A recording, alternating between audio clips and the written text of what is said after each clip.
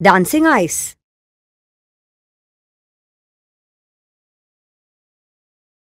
Things we need: a glass tumbler, vegetable oil, ice. Pour the oil into the tumbler.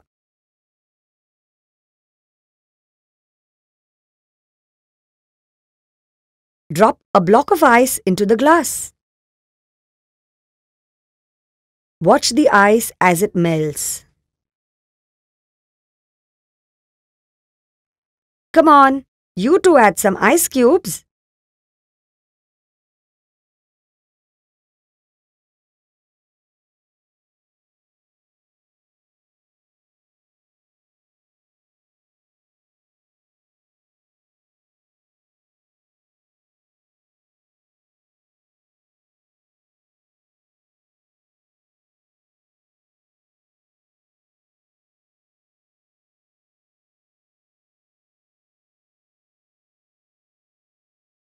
Can you see a curve shape forming on the ice?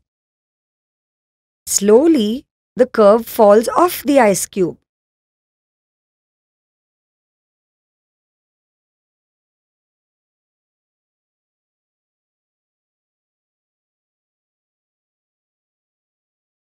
As the shapes form and fall, the ice rocks from side to side and moves up and down.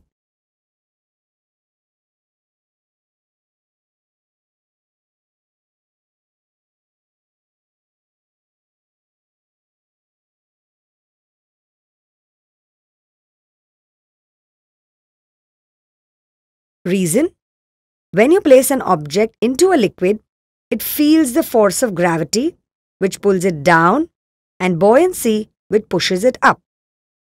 If the weight of the object is less than the weight of the liquid it is displacing, it will float. If it is greater, it will sink. Ice and vegetable oil have almost the same density. So a block of ice dipped into oil will barely move. As the water melts, it turns into denser liquid water. The density of the ice and water together is greater than the oil, so they will sink. Once the water falls off the ice floats up again.